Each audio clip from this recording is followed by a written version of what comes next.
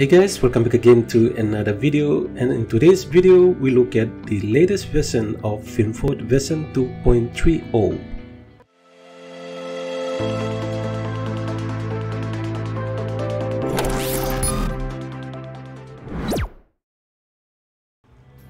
So what's new in this version?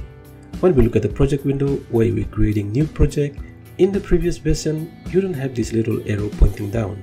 But in this version we do have that, and that is the aspect ratio. So here there are different aspect ratio. If you have one of that in mind, and you just come here and select this. But if you don't have that, you just go with the default. You can always click the new to create default. Later on you will have to change that to whatever you want to upload to. So here I have created this project for this tutorial, so let's click that.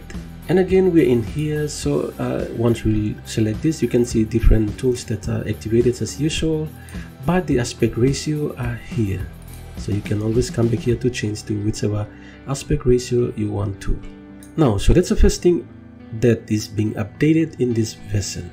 Now another new thing that's being updated here is when you use one of these tools, you can see there's a blue dot here indicating that one of the features in this tool have been added to your video clip. For example, in the effects I have added this to change the look of the video here.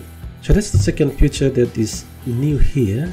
Okay, so the first thing that is new that we have looked at is the aspect ratio. The second one is the effect. The new effect that is added is the glitch, and the third is this little dot, blue dot here. Once you apply one of the tool here to the video clip, it have this little dot indicating that you have been using this.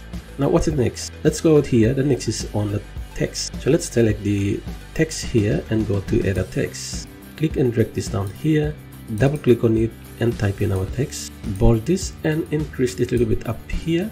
And you can see speech balloon is another thing that is recently being added. So you can choose any of this to apply to your text as the background. Another new thing is the animation. As you can see here, we have that a new thing that is being totally new that is added to in this version. So let's click this and go out here, and you can see the entrance here is when your text comes in, how you want it. So here we have this text animation here. This is for the character, individual of this letter, how they will come in. Here is the group of the text, which is all of this text together, how they will be coming in. So once you're happy with one of these, choose that and go to the exit. Again, individual character, and as a group you can choose any of this to exit, the text to exit out, and emphasis here. So here we have the glitch, shake, heartbeat, and different ones here that you can choose from.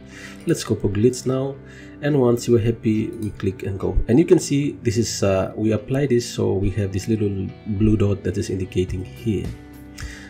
Okay, so once we're happy with this, and after editing our video and we want to save that, you can come here and save it as usual.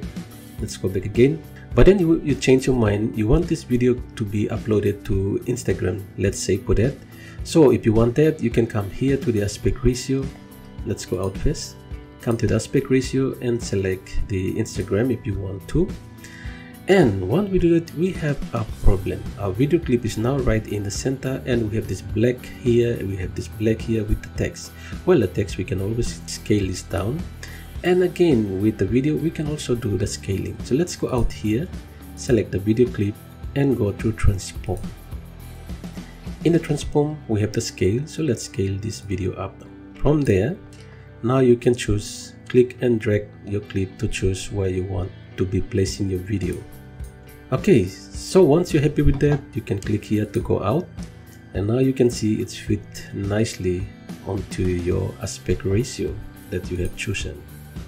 And if you want to change again, you can always go back again and choose any here again and go to the transform, scale it again to fit in your screen. So it depends on where you want to upload your video. Again, thank you for watching, and see you all again in the next one.